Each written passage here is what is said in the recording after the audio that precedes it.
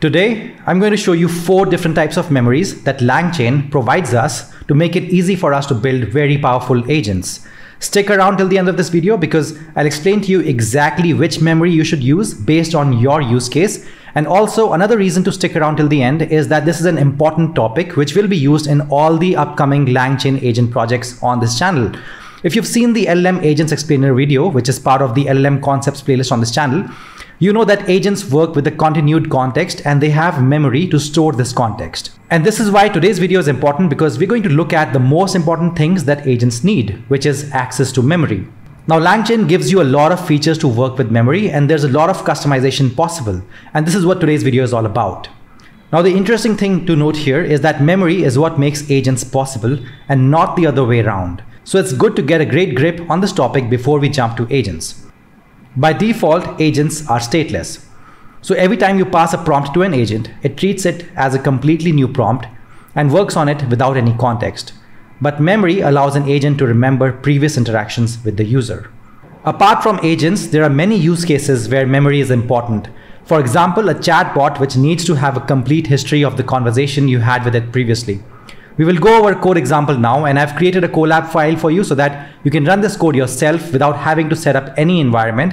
And the link for this is in the description of this video. Make sure you make a copy of this file so that you have it in your drive and you can access it later. Now, all the examples that I'm about to show you are from the official Langchain docs, so they are accurate and they will run. By the way, today's video is part of the Gen AI and LLM projects playlist. Don't forget to check out other interesting projects in this playlist. Now, before we look at the code, I want to quickly tell you about the 4 different types of memories we're going to learn about today. So the first is conversation buffer memory. Second is conversation summary memory. Third is conversation buffer window memory. And the fourth is conversation knowledge graph memory. And instead of just explaining to you what these are and how they work, I'm actually going to show them to you. So let's get into our core example.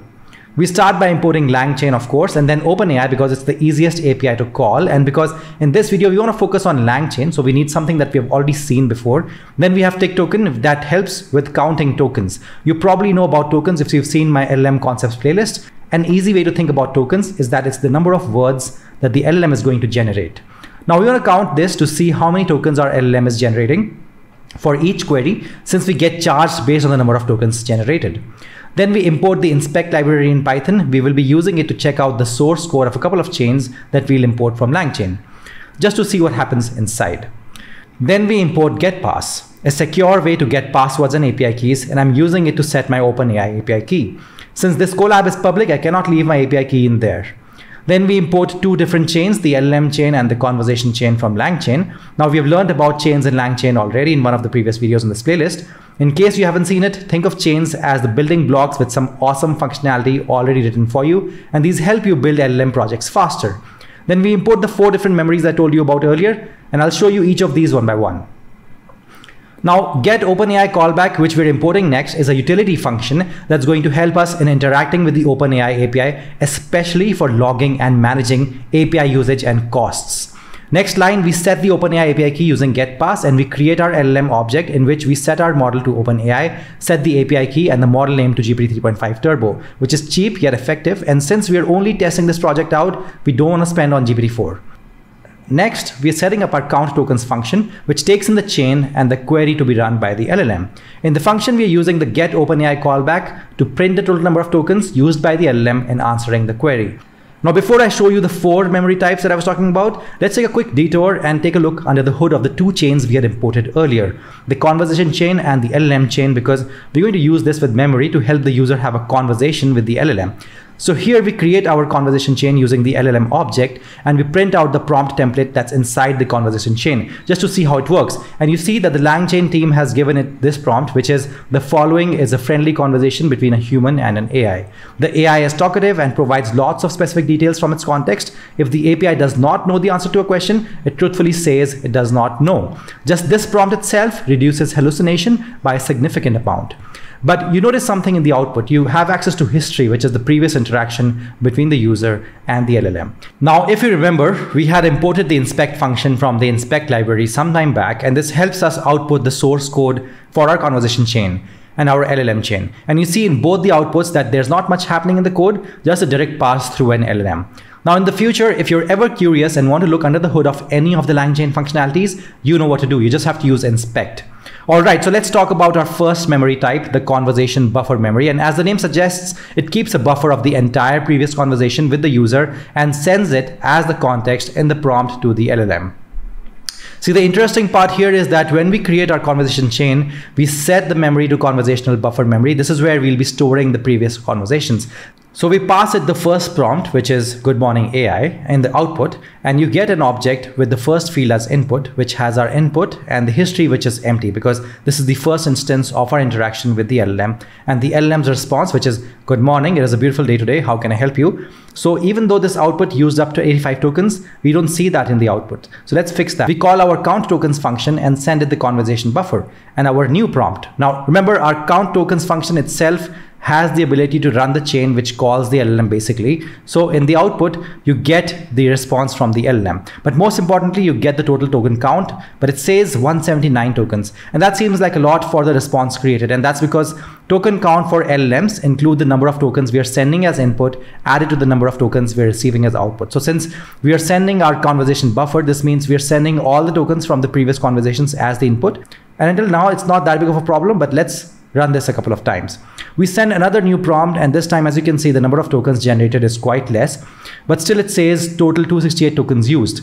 In the next example, it says 360 tokens spent, and the next one says 388, even though the input is just what's my aim again, and the output is just one line. And to verify that in fact the entire conversation is being recorded in our conversation buffer, we print it out, and here you can see our entire interaction. Now this particular type of memory, which is the conversation buffer memory, is the least used type of memory, and you can see why. It's because we end up using so many tokens that it becomes impractical after a short chat. So only if you know the user is going to chat for a short period of time and you want that short chat to be extremely accurate, that's when you can use it. In all other instances, you might want to use the next type of memory, which is conversation summary memory. So in the conversation summary memory, instead of storing the entire conversation, we store just the summary of the previous conversation as history.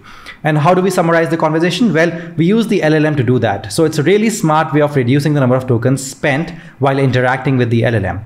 As you can see in the next cell, we create our conversation chain again, but this time in the memory, we pass conversation summary memory, and then we print its prompt template, which just gives an example to the LLM on how it should go ahead and create the summary for the previous conversation. If you remember, from all the previous interactions we had with the LLM, we had reached 388 tokens. But here, the first interaction we have with the LLM, where we say good morning AI, we see in the output that 290 tokens were consumed, which includes this particular interaction as well. This means already the summarization has saved us quite a few tokens. Now we have a few more interactions, and by the end we see that the total reaches 853 tokens, which you can see in the output of the last interaction, and this seems like a big number. But in the next cell, we compare the length of our conversation buffer and our conversation summary buffer by printing both of them out, and here we see the exact difference. So our buffer memory is 334, and our summary memory is just 219. Not a huge difference, but it buys you many more conversations without hitting the context window, which in GPT 3.5 Turbo's case is 4096 tokens. So having a summary buffer is just a little better than having the conversation buffer. Now you will lose a bit of accuracy, but not too much. If you can sacrifice accuracy more and want to save even more tokens, then we should take a look at the next type of memory, which is conversation buffer window memory.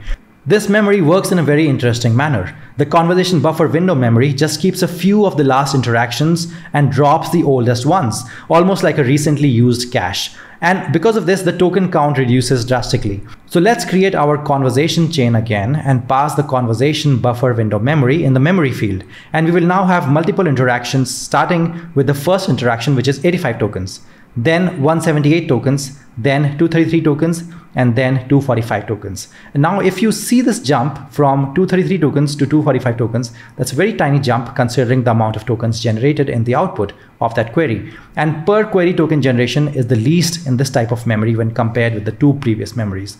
Now check out our final interaction with the LLM using this memory. I ask it, what's my aim again? And check how in the output just 186 tokens have been spent. And compare that to the previous one, the conversation summary memory, where more than 800 tokens were spent.